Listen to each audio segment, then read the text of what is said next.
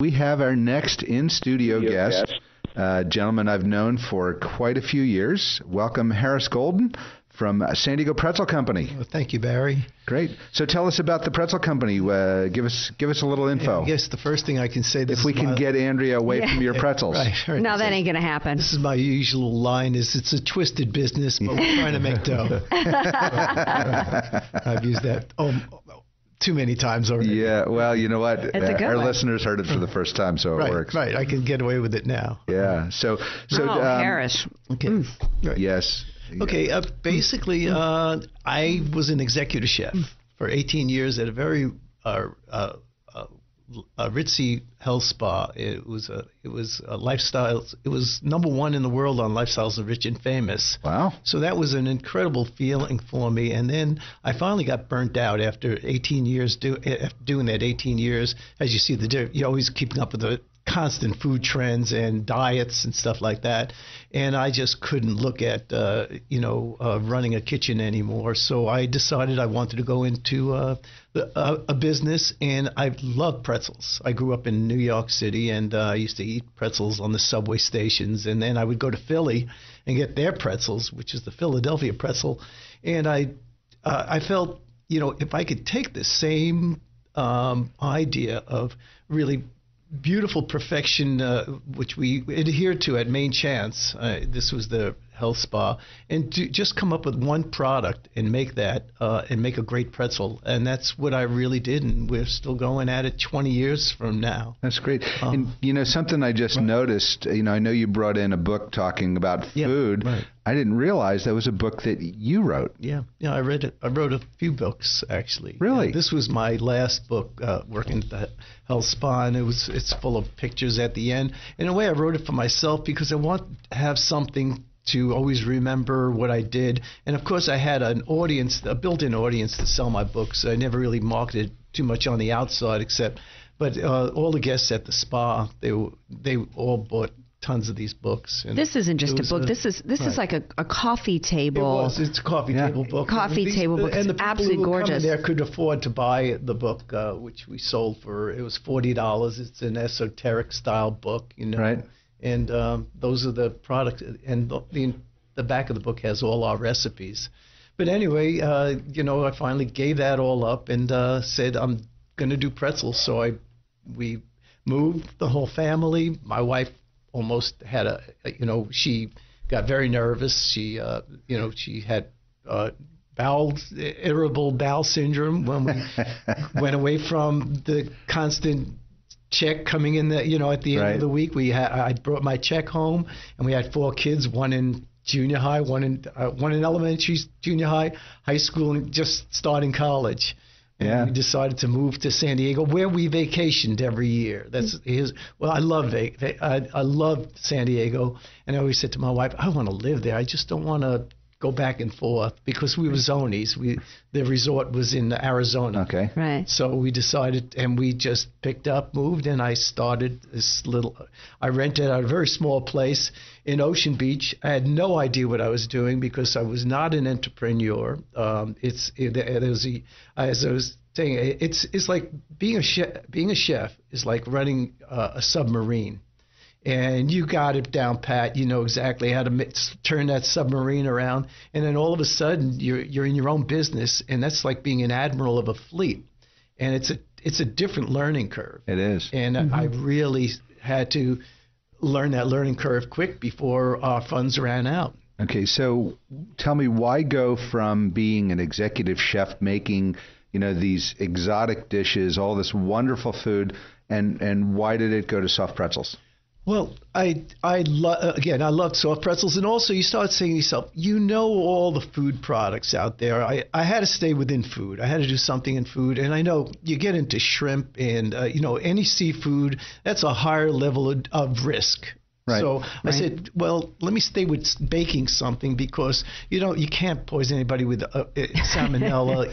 You haven't been to my house. As close as we are, okay? Right. You're not cleaning your cutting board, right? Right. So So I felt, let me stick with something with baking, and I always enjoyed the baking end of cooking, and so And then the other thing is I love pretzels, and I missed it. You can't get a good pretzel for the most part.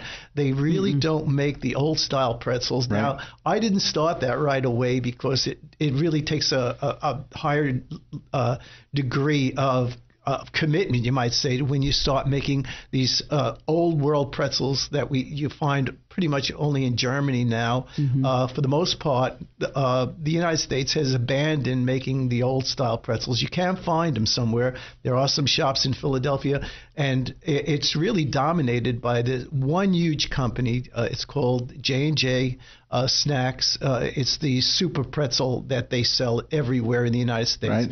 To a great degree, they are a monopoly. The guy who runs it is a business genius. There's no doubt about it. I've spoken to him. He's light years ahead of me in business, but I felt my niche could be in making a very good pretzel. So I kind of like to compare them. They're the Microsoft. We're pretty much the Macintosh, the Apple of the pretzel industry, but we're not like Apple is now. We're like Apple when they first started, because I really don't know what I'm doing. I'm not a Steve Jobs. Well, I'm not Jobs either, but what I am is a food lover, particularly anything from the baking. I'm really just a frustrated pastry chef. This would Harris. be the greatest understatement you've ever heard. Exactly. Right. I love anything baked. Yeah. And I love pretzels. Have been something that I've just absolutely adored since childhood. I typically could only get them once a year at the fair. When the fair would come to town is when I would get my pretzels. And now it's when I would get my fix. Isn't that true? When there's certain places you go, you just have to have a pretzel. Right. Yeah, whether it's the fair, whether it's the ballpark. That's right.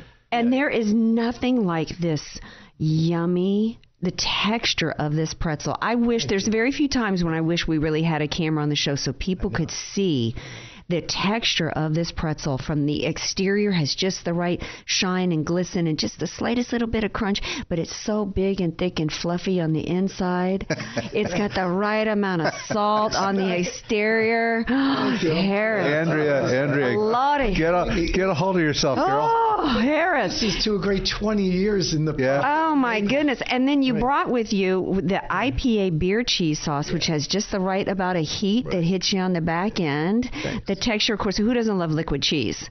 Right. I mean, life began for me when I first tried liquid cheese. You just put a straw in it. Oh my goodness! I would bathe in this cheese sauce. Yeah, I'm trying to debate whether we need to invite Guy Fieri in here or just have you apply for his job. You know what? Let me tell you, Guy has never shown anybody making this kind of pretzel ever on his shows. Guy Fieri knows about our pretzels, and he chose our pretzels for a. He was buying it for. He had a foundation that it was to teach kids in schools how to run a pretzel cart, but it didn't go over. Apparently, he got involved with something else. But he actually it was his dad who did it. Well, he did a pretzel cart when he was a kid, right? That's right. He started in a pretzel cart, and then he wanted to continue on, but apparently it's a good thing he went into making chicken, fettuccine, because he could have never mastered this. Yeah. And then you got this sweet Bavarian whole grain mustard sauce.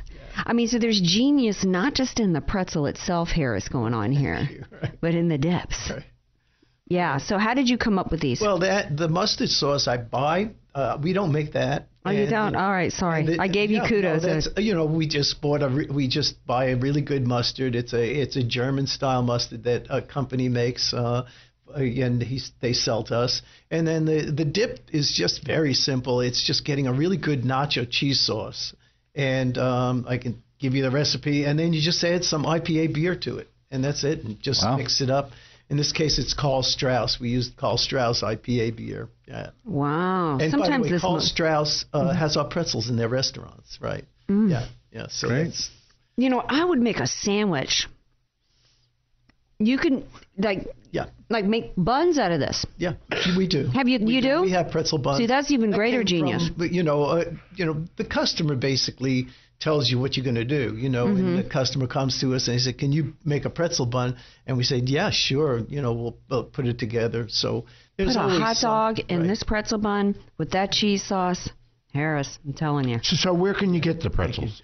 Well, we sell them pretty much all over the country. Even, I mean, we sell them through our internet. Amazon carries our brand of pretzels in 8-pack bags. And we're also in Whole Foods, but we're only local right now. We're looking to expand with Whole Foods.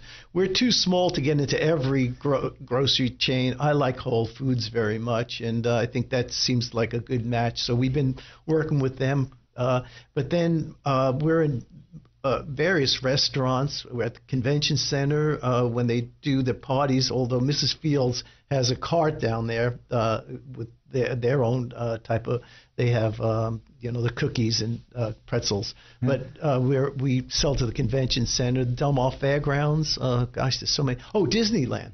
We're actually in Disneyland, but in smaller places where J&J has the Mickey Mouse pretzels. You've seen those when you go to Disneyland. Those are, they're all machine made. They're respectable, but they're not this. But they do buy our pretzels for their upscale areas. They've got bars in Disneyland that the average person doesn't even go to, and we make a special pretzel. It's the same thing as this. Do you have a lot of the locations on your website?